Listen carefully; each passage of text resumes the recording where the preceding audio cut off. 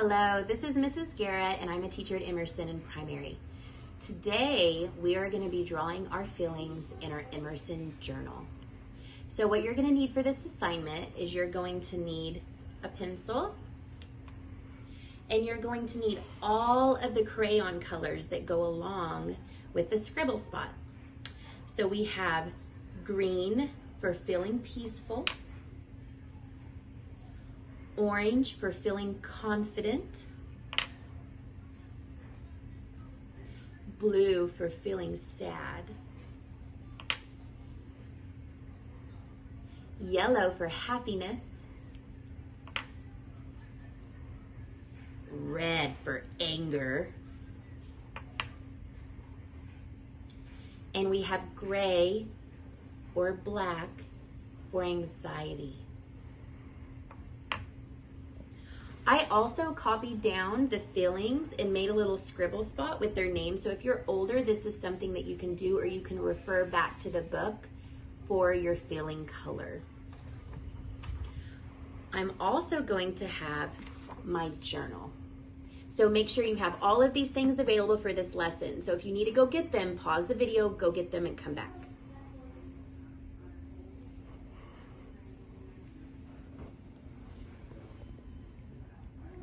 So the first thing I'm going to do is I'm going to open my journal to the first blank page.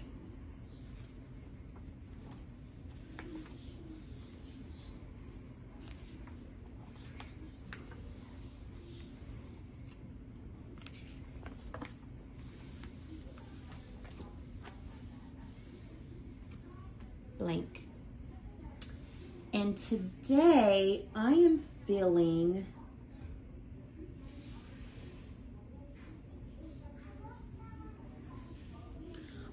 I am feeling happiness and confidence.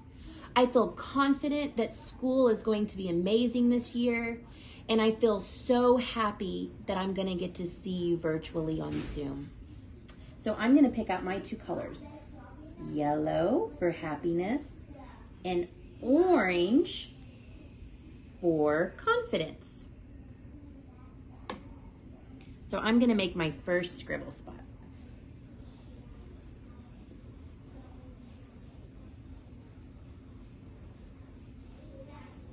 Confident.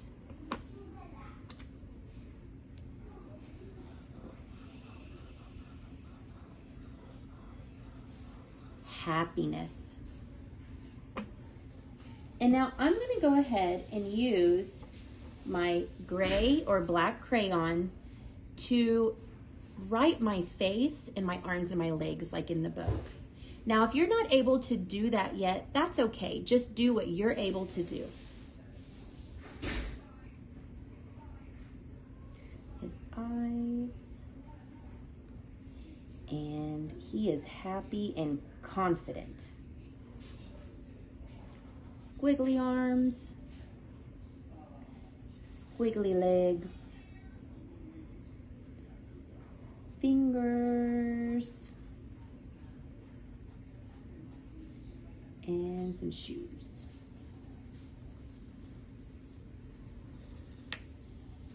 Put my crayons back. Mrs. Garrett always likes to have her workspace organized. And then I'm going to use my pencil. If you're able to write words, I'm going to use my pencil to write my feelings on my paper. So I'm going to put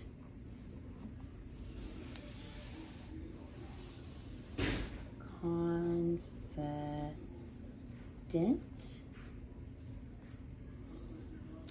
and happiness.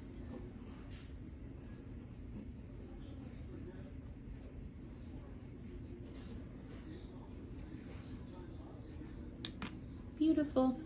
So when I'm done, I'm going to close up my journal oh so gently. And now it is your turn for your assignment to complete a page in your book about your feelings. Now, when you're done completing your journal and putting your feelings inside, whether you do it with a picture and words or just with a picture, we're going to upload it onto Canvas, and there's going to be a video that shows you how to do that. I'm so glad you joined me today.